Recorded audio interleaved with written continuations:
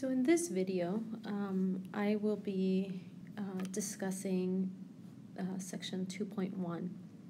So as I mentioned in class, chapter 2 is going to be dedicated to solving first order differential equations where x0 and y0 are given real numbers. The goal today is going to be to introduce a method called the method of integrating factors.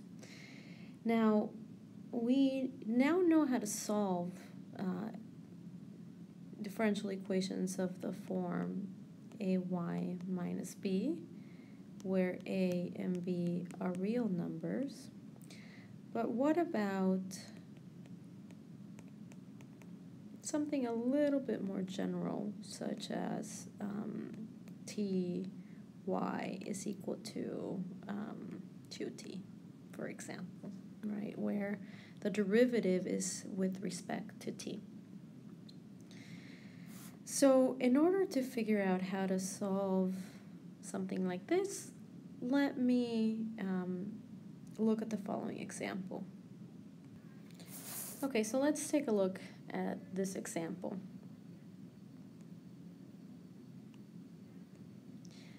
The left-hand side of this guy, if we look at it carefully, actually we realize that it can be written in the following form.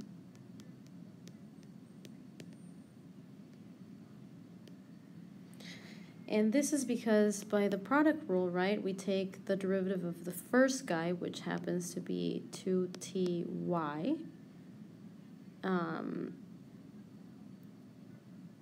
and then the derivative of the second guy, which is y, so it's going to be 4 plus t squared y prime, okay?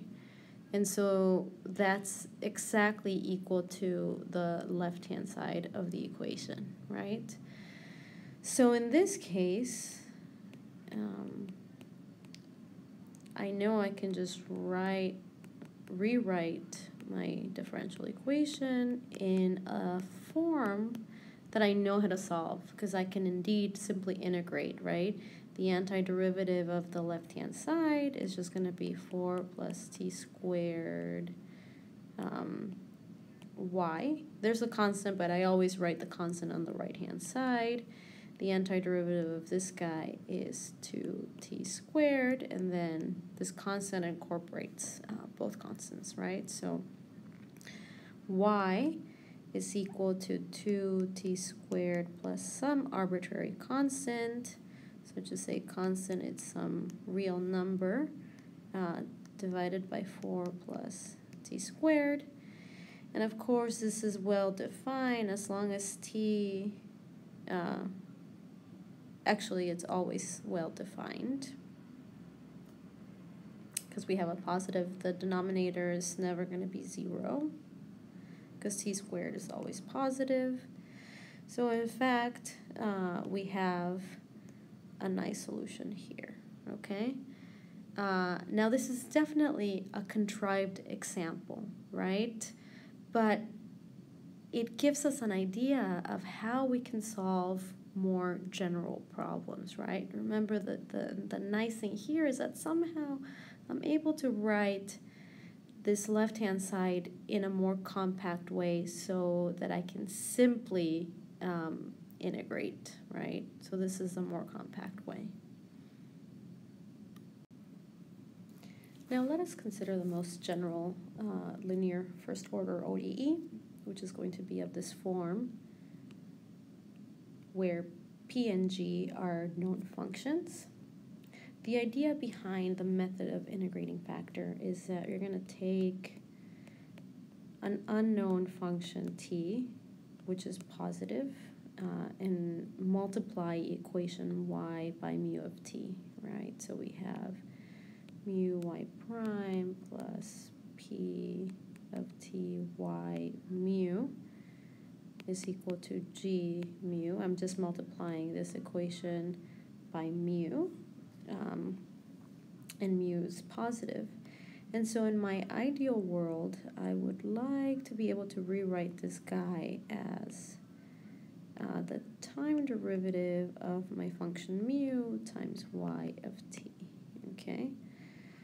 So that if this were true, then my differential equation would be written in this form, which I actually know how to solve, right? So let's actually do that. So imagine that this equality holds. Then I could just find the antiderivative of this guy, right? That's going to be mu of t, y of t is equal to the integral from t0 to t, g of s,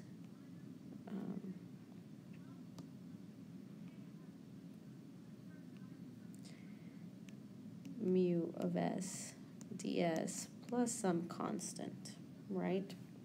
And in fact, I can actually now solve for y, so I in fact have my solution, because I'm assuming mu is not equal to 0. G of s mu of s ds plus c. So we can see here that if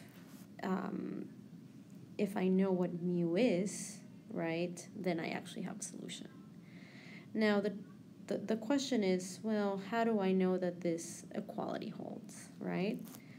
So the key is if I expand this derivative out, right, I have mu y. This is mu prime y plus y prime mu. And I want this to equal this guy here. So I want this to equal mu y prime plus p y mu. Okay, now thankfully these guys equal each other out, so we can cancel them, and I end up with mu prime equaling p mu. Now, because I could cancel the y's, right? Because y is clearly not equal to 0.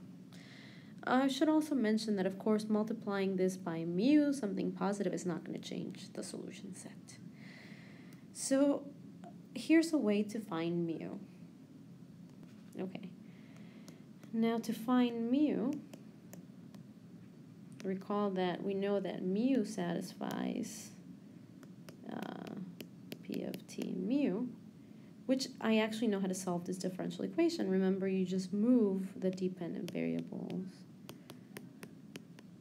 to the left-hand side. And then I know that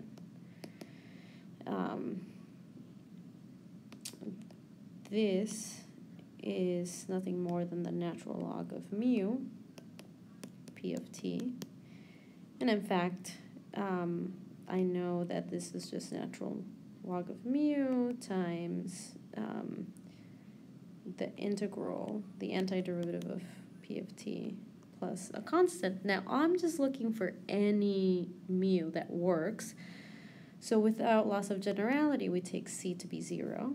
And so mu of t actually is e to the integral of p of s ds, the antiderivative of this guy, okay? And remember, y of t was 1 over mu of t.